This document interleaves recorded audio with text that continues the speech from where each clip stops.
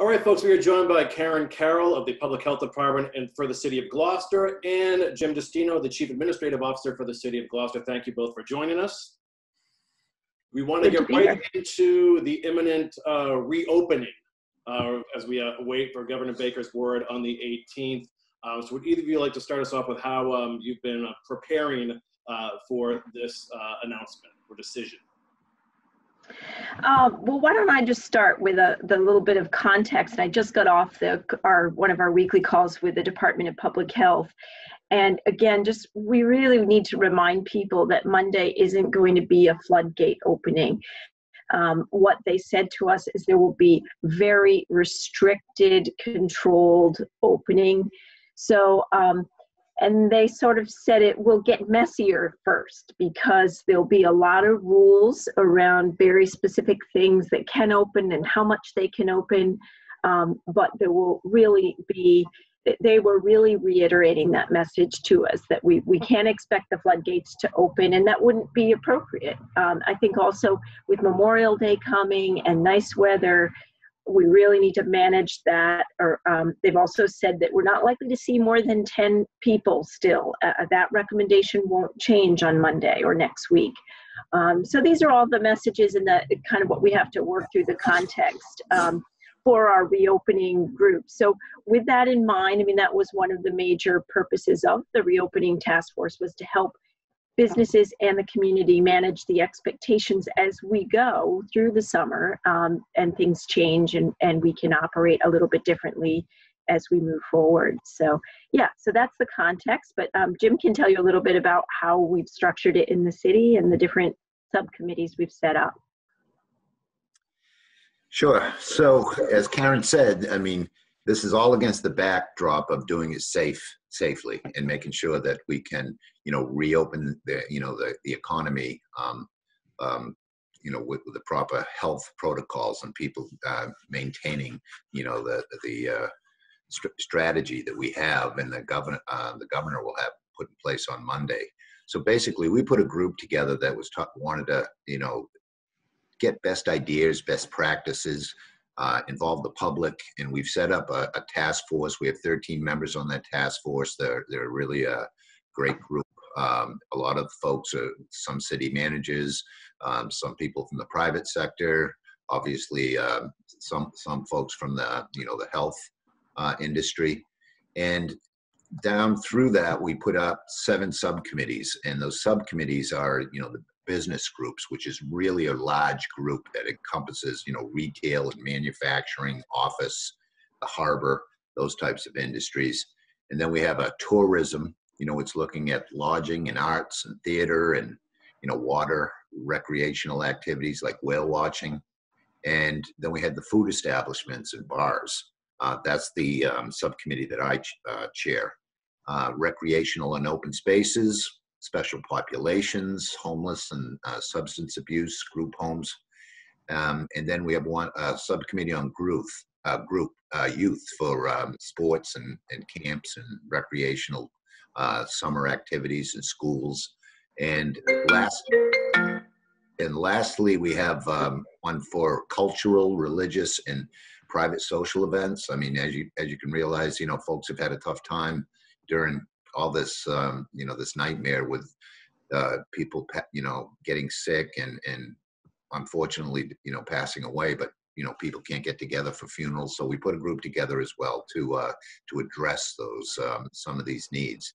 And we're really looking for public input, to ensure that we get local ideas, concerns, and questions are answered, and so that we can push that up to our task force, our local task force, and make sound public policy to safely reopen the city.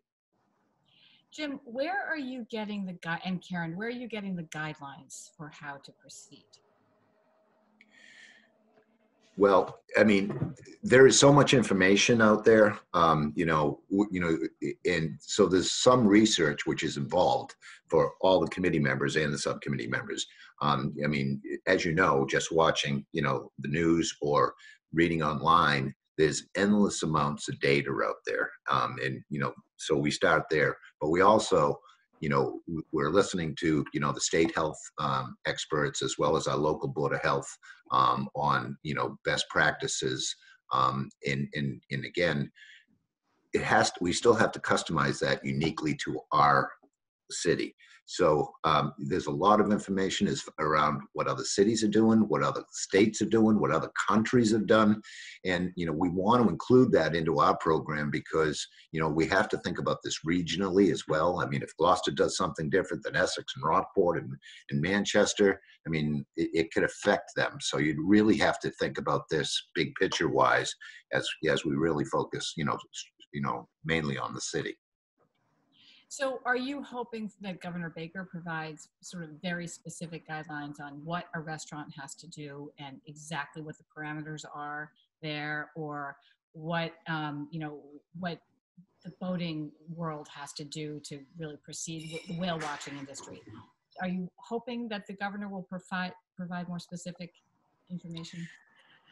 Again, we spend a lot of time on state meetings. I do, especially with the CEO meetings with the governor and the lieutenant governor, and we've implored them to have as much specificity as possible with these guidelines because, and they have listened to that. I believe that you will see specific guidelines on a lot of different sectors, business sectors, and how that will be handled. I think they've really got a good team up there. One of our own at the DPW is serving on the beach committee. The Joe Lucido is serving on the subcommittee for open space and beaches. So yeah, I believe they will be specific. And again, I think that's key to success to making folks understand what the expectations are and, following the rules. I really believe that the governor's office is going to do a thorough job, and I'm looking forward to, whatever comes out of Monday.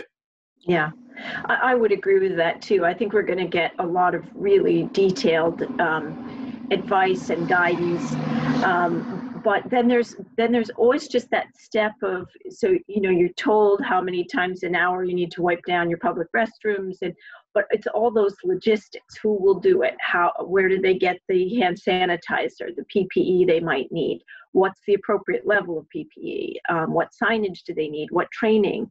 So there's all of those kinds of issues, and that's where the task force is trying to anticipate some of the things that we know people will need reopening, and then what kind of training and how we can support people. So Jim and I talked yesterday about doing some videos on, some infection control stuff that every business is really going to have to understand in a way that they never used to.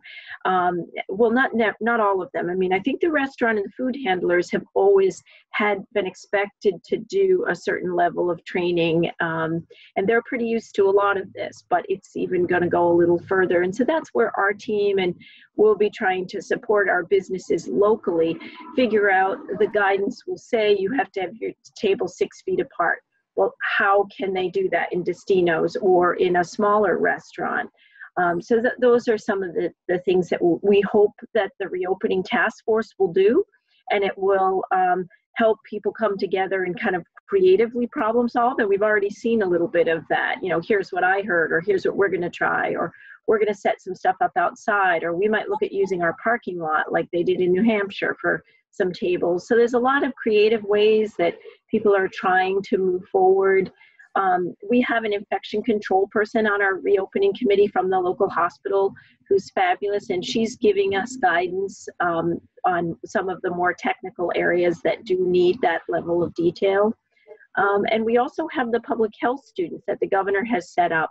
There are students and professors from local public health schools who are available to us, and they have been phenomenal. We fire them a question: what's the safest youth sport, and how do you modify it to get kids playing?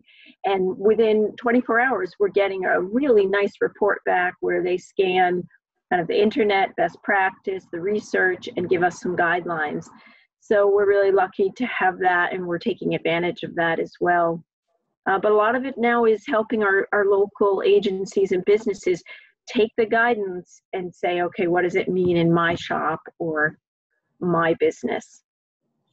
And how about, I know we talked before about the contact tracing efforts and testing efforts, and so much of this is dependent upon those numbers going down or certain numbers going down. Can you talk about where we're at there?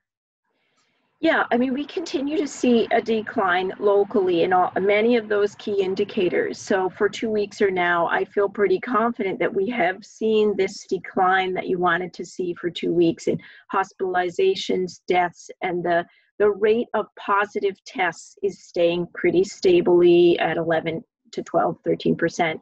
So those are good indicators. But again, Massachusetts is one of the 4th or 5th top nation in terms of the impact of COVID. We've had the most deaths, the most hospitalizations. I'm not sure why, but we've been hit really hard in this state. And so we need to be even more careful than other states as we open up.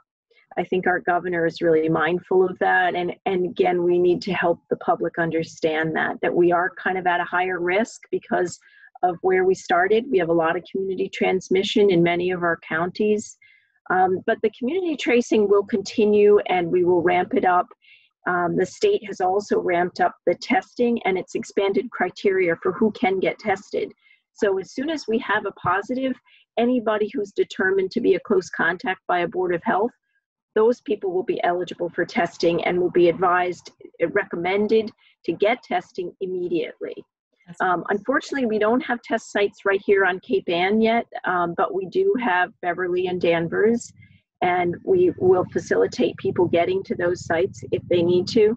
But that's the hope, is that we can really quickly identify positive cases, people who are symptomatic, maybe even before they're symptomatic.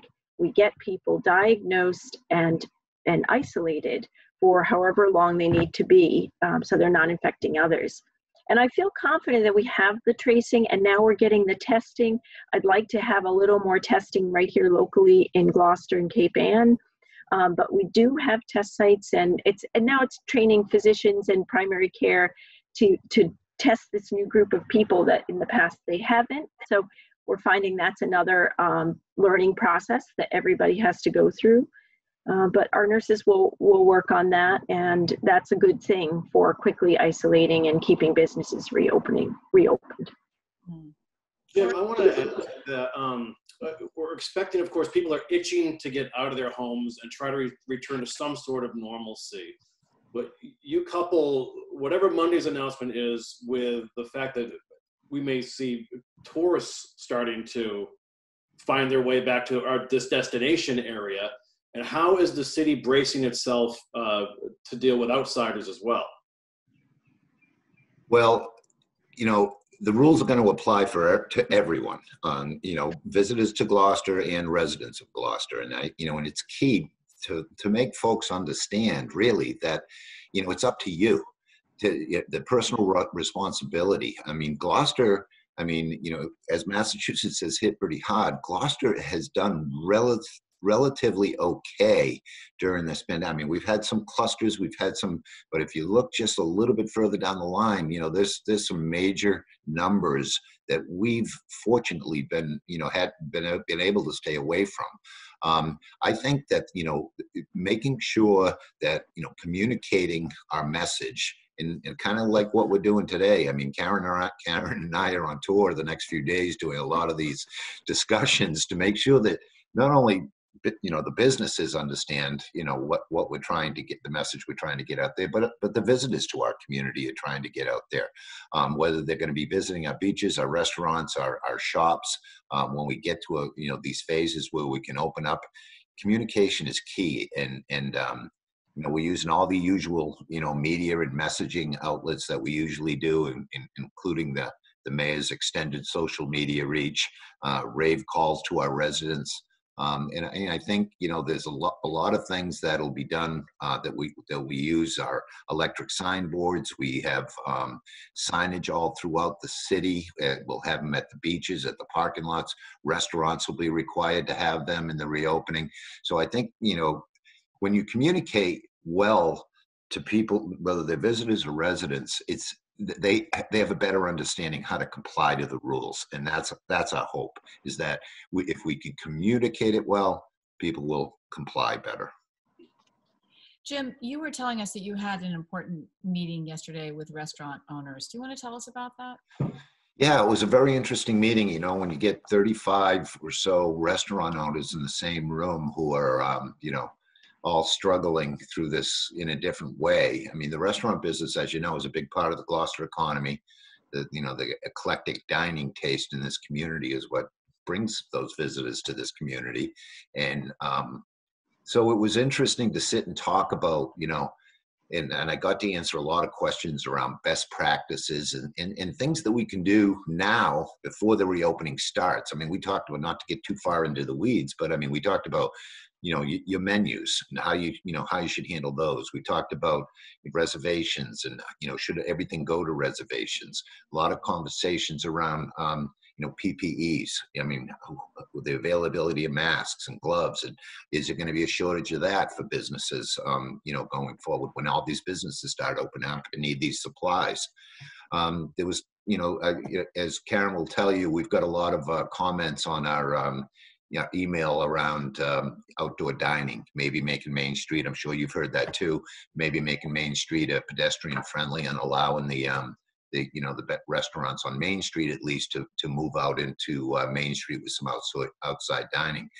There's legislation moving forward right now, I believe, to the ABCC is part of that procedure usually, to relax that and the fees for that through these early phases. They're going to allow that and give the local communities control to make that decision.